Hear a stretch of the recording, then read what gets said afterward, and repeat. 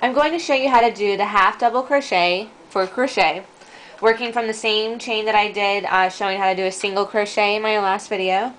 Half double crochet is abbreviated HDCM pattern, so if you see it in a pattern, that's what this is. Again, how I hold my yarn is over the pointer finger, holding the ends with my pinky, holding the needle with or the yarn around the needle with my thumb and my middle finger. What you're going to do is, not like the single crochet, you're not going to put your needle in first. You're going to yarn over first.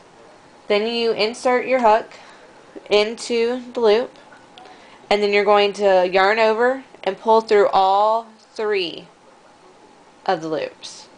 And that is a half double crochet. Again, you yarn over, put through the loop, yarn over again, and pull through all 3.